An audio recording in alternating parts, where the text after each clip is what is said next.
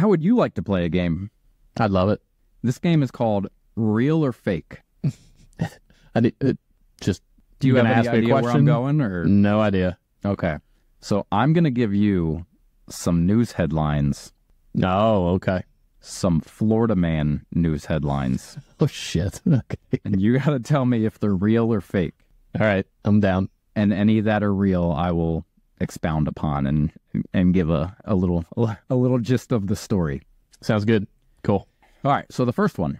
Florida man claims alien diplomacy after being found building a spaceship in public park.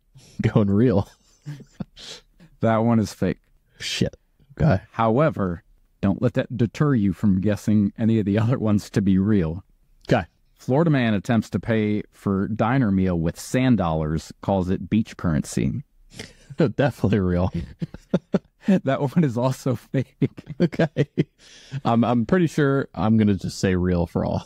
Okay. They sound yeah. legit. Okay, keep going. The next one is Florida man arrested for crashing car into a mall, says he was trying to time travel. I mean, Where was Marty from? right. Is he at the Twin Pines? I'm going to say real. That is real. So All right. Okay. a car crashed into a mall on North Davis Highway in Pensacola, Florida. When cops questioned the unidentified man driving the Dodge Challenger, he said he was trying to time travel when the incident occurred. Dang, he even crashed a nice car. Wow. The next one is, police say a Florida man with no arms and no legs is armed and on the run. Oh. Please say it's real. It is real.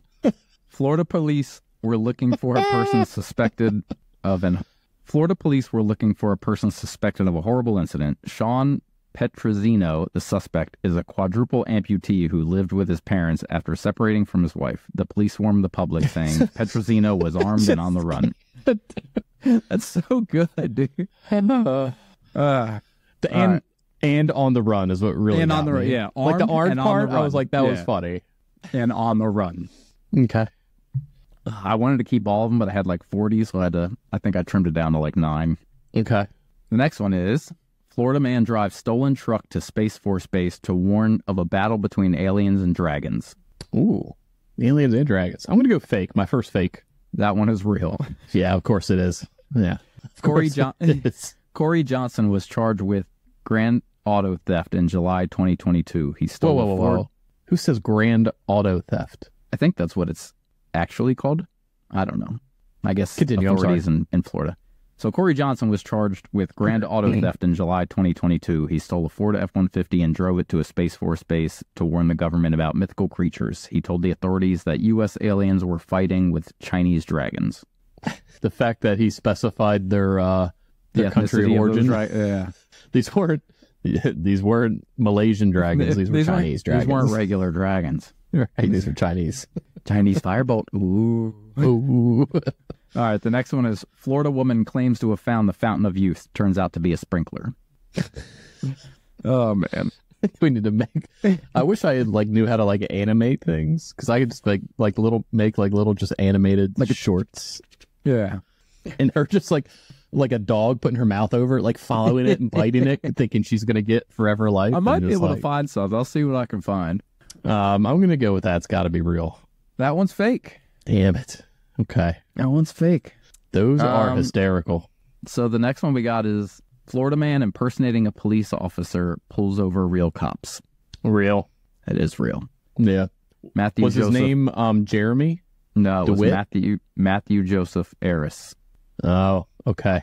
He was arrested April 2019 after impersonating a police officer, unknowingly stopped an undercover cop who later called 911 to inform the real cops who apprehended him. Okay.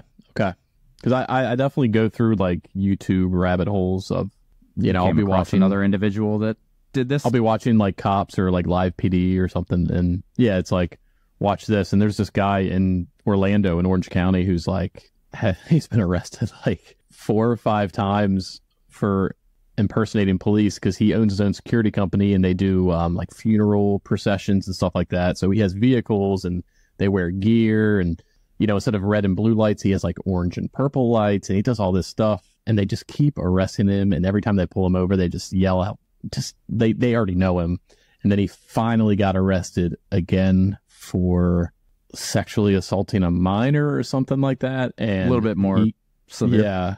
And he got like, once they knew it was him, they were like, oh, maximum sentence. Like, this guy, he's been giving us trouble for years and years. Interesting. Huh. Look him You up. remember his name, huh? Jeremy DeWitt. DeWitt? Yeah. Uh-huh. That sounds like a dude that would do that. Hey, wait till you see him. You should check it out. It's pretty Gander funny. on him. It's pretty funny. All right, I got 2 more. How many have we got right so far? Like 1 or 2? Half? Yeah, not even. Yeah. All right. Florida man arrested for trying to pawn stolen shark from local aquarium. I have a lot of questions. All right, well, let's start with the real or fake part. I'm going to say that it's fake. It is fake, which should eliminate. Then I have less questions. questions. Okay. Yeah. Okay.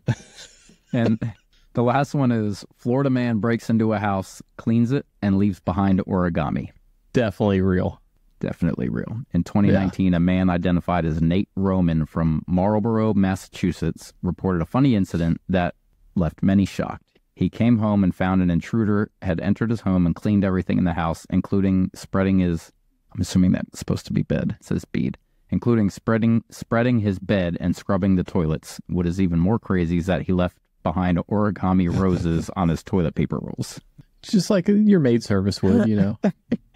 Hey man, I was using your shitter, and I just wanted to apologize by putting a little towel goose on your bed.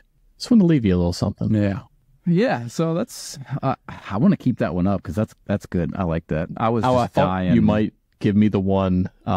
It's a real one. It was Florida man hangs from traffic light and shits on cars as they drive by. That was one of those. It was like a Facebook post that was like Google your birthday and Florida man, and post the story that comes up. It was like, and he was Florida naked man hangs from traffic sign or hangs from traffic light and shits on cars as they pass underneath. And I'm like, you're just going to work. And there's just fucking corn cobs being dropped on your windshield.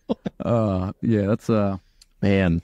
Yeah. What a state we live in. What a state. Man, oh man. As we both wear Maryland gear. I love it. It's too funny. But you know what?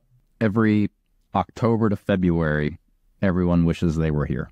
Well, that's why half the country moves, not half the country, but that's why everyone moves down here during that October to March, April. They're just, because honestly, it's not really great down here until like December through like right now, like mid-March is like prime time. Yeah.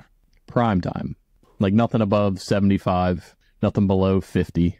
Beautiful. I just hate, and I've always hated about down here that when I go to work in the morning, I have to wear a jacket, but when I leave, I'm like sweating my ass off.